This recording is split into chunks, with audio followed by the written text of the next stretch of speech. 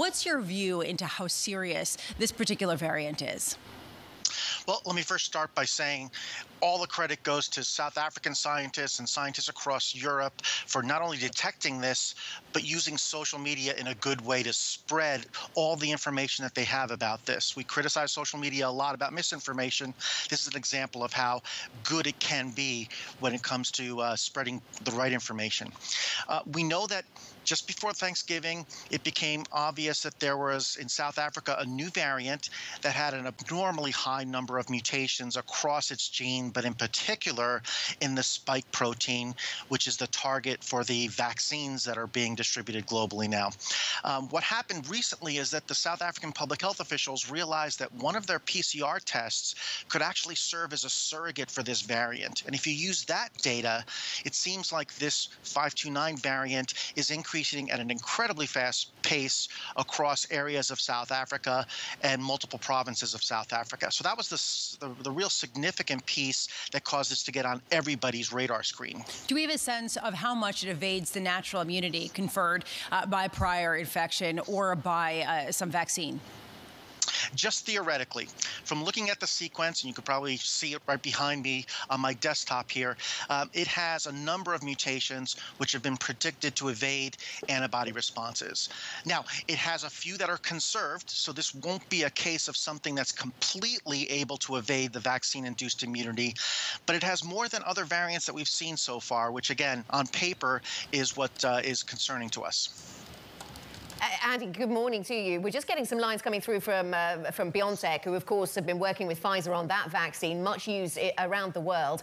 They're just giving us some time scales around what they're going to do next, and I think this is interesting. They expect data from lab tests on the new variants in 2 weeks. That, depending on that lab data, may require vaccine adjustments. That gives us a sense that we will know then in the next couple of weeks or in 2 weeks' time just how well in a lab environment the Pfizer vaccine will stand up to this.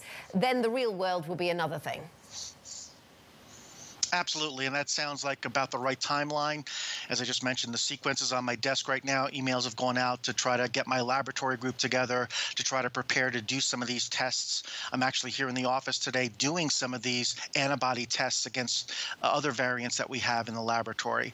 So that sounds like the right time frame. I think in terms of the general public, what this serves as an example of is now is the time to actually go out and do something proactive.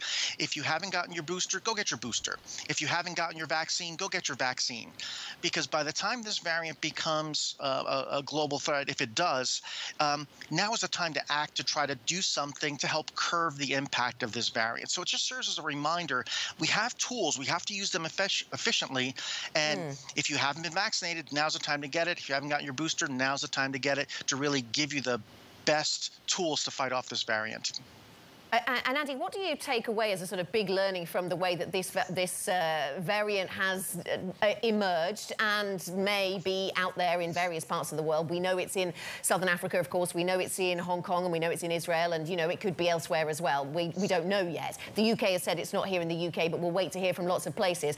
What do you take away? Is this all about making sure that we get better distribution of vaccines globally? Because that sounds an appealing argument to make, and you can definitely see the humanitarian reasons behind that. But in South Africa, our reporting suggests that they don't have full vaccination, but it's not to do with a lack of vaccine. It's a lack of the right information getting to the right people to persuade them to go get the vaccine.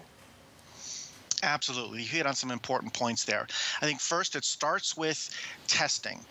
Good testing coupled with sequencing allows for the detection of these variants early, and that helps us prepare for these variants. And then two, it informs the current public health interventions. As I mentioned, getting yourself vaccinated is the first thing that you can do right now. It may be that we need to reformulate a vaccine. If this virus does become dominant in the world, that can be done.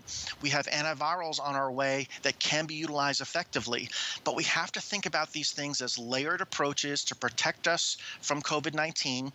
None of them is 100% effective, but combined approaches allow us to minimize the severity of this disease. And again, this variant is going to be another test, if it does emerge globally, of how well we can do the things that we've already learned can turn the tide on COVID-19 cases.